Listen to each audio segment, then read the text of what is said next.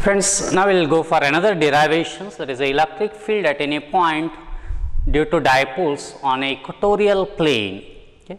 Suppose I have a dipoles, what is the equatorial plane? And equatorial plane, or it is also called perpendicular bisector, this is a plane which is passing to the center of these dipoles and perpendicular to its axis.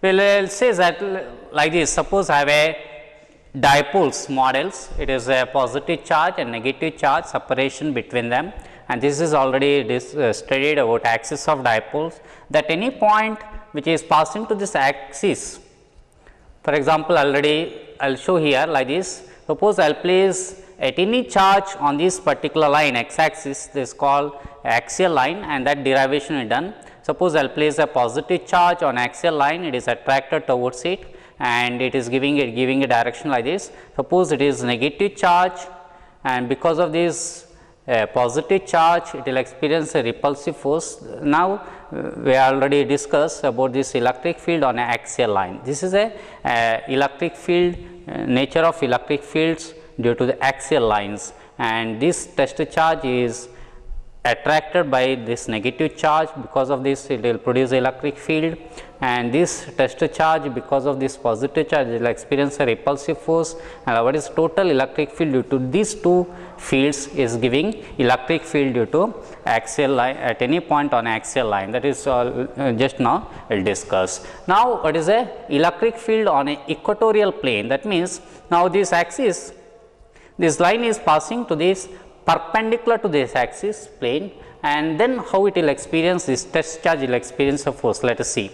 For example, I have a line which is passing to the center of this dipole and perpendicular to this axis, and suppose I will place a positive charge and it will experience a repulsive force, and due to this negative charge it will experience attractive force, such a way that these forces between these charges it is like this. And because of this negative charge, the test charge will attracts towards it, and because of this positive charge, the test charge will experience a repulsive force. The two forces is acting on a test charge is looks like this, and is shown in a diagrams. Suppose I have a dipoles plus q and minus q separated by a distance 2a, and O is the center of this dipole. A plane which is passing to this center and perpendicular to the axis is called equatorial plane. Now I have a point P on this equatorial plane. Suppose I have a point P on this equatorial plane. What is the electric field at this point P? That is we are going to derive here. What is the expression for electric field at any point P on equatorial plane? Now students, see here whatever diagram I drawn, and also the distance what is marked, I will explain like this. And suppose this is a center of dipole, from this positive charge to center of dipole is distance is a, from negative charge to center of dipole is also equal to a, and distance from center of dipole to point P is r. Then using this right angle triangle, what is the distance from point P to plus q is using Pythagoras theorem is a r square plus a square square root. The square root of r square plus a square is distance from plus q to p. Same way minus q to p, that also it is produce a right angle triangles, again is a sides are r and a, and based on this the third side of right angle triangle is square root of r square plus a square. That is the distance I marked. Then what is the electric field at point P due to this plus q? Electric field at point P due to this plus q, whose magnitude I written, direction is as shown in figure, its direction is directed away from it or directed outwards, and due to this minus q, the test charge will experience attractive force, it is directed like this, and such a way that magnitude of electric field at point P due to plus q is given like that 1 by 4 pi epsilon naught q divided by r square plus a square, and magnitude of this electric field due to minus q, electric field due to minus q is, it is written like this, C minus q. Once again the distance is same as that distance of plus q charge, because of that distance we will get a same expressions is 1 by 4 pi epsilon q divided by r square plus A square, but the direction is different. It is keep in mind, direction is not same, magnitude is same. It is giving only magnitude of electric field.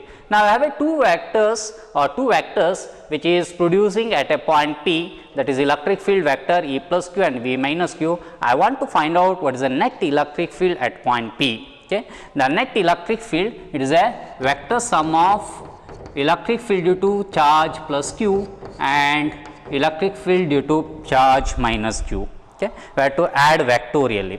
But how to find out this resultant or net electric field at the point P? Okay. We have to resolve this vector into two components. You have studied in the first year.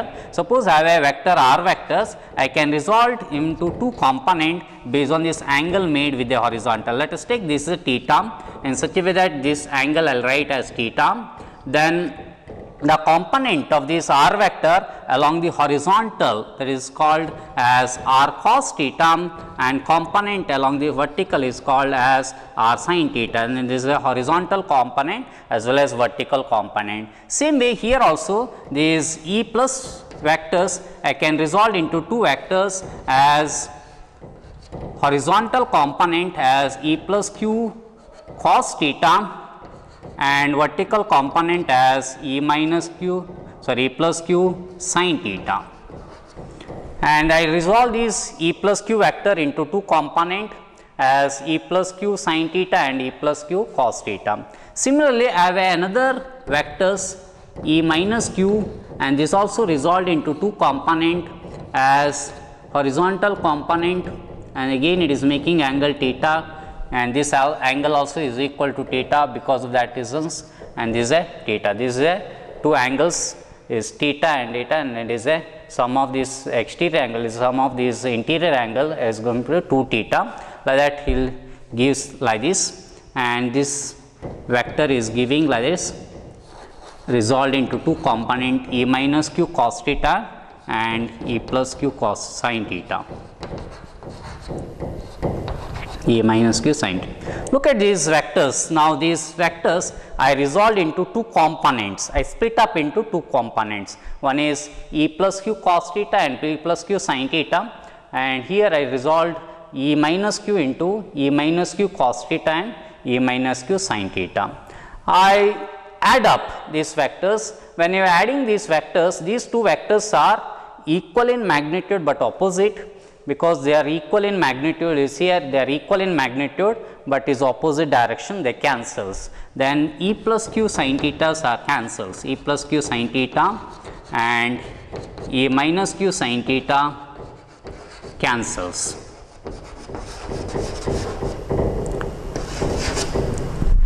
And another component E plus Q cos theta and E minus Q cos theta, they are all both are in same direction, they are added up. Then E minus Q cos theta and E plus Q cos theta added up. Add up. When you are adding these two components, what you will get here? See here.